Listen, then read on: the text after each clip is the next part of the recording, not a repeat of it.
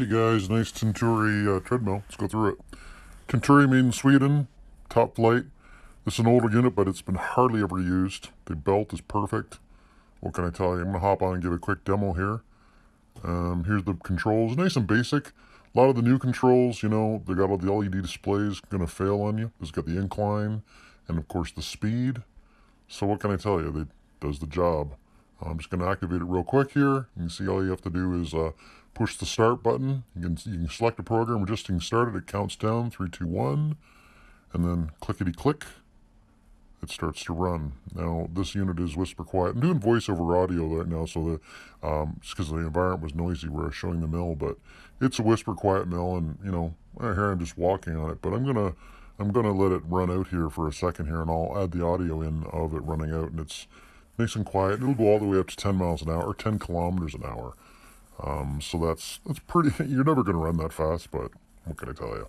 Now this unit has got a 2.5 horsepower motor, and it's a constant horsepower motor. If you look at a lot of the new treadmills, they're two horsepower and a surge, and then they're much less. This is a constant horsepower motor, a little higher quality.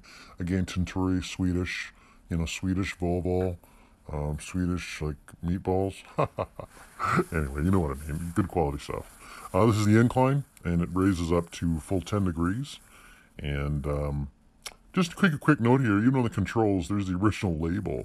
The original sticker is on there. I'm just peeling it a bit here just to show you how little use this unit has had. So, I mean, not only are the controls very simple to use, and they're really never going to fail, but that is a testament of it being new. What can I say? I'm just going to take a quick look here, and you'll be able to see that this is the incline as it's coming down here. I'm going to just activate it and knock it all the way down so you can see the actual move. And there you have it. It's pretty straightforward, works really well. Again, when you actually come to get this mill, you'll feel actually how heavy it is, and that's again a quality testament to the build quality. It's all enameled steel and not painted steel, so that's enamel is like what's on your bathtub. It's pretty high quality unit. And of course, this is the key. Just pull the key if you want to shut it off, and yep, there it goes. And then that shuts the unit off immediately. And all you'll see, go on YouTube, look up treadmill fails to see the value of having a safety key on your treadmill. So what can I say? I'm going to take some photos to be higher quality in this video, but I'm not going to ask $1 million for it. But to be blunt, folks, if you just want to run and get going, I mean, what's a new mill got? An iPod connector? I mean, seriously.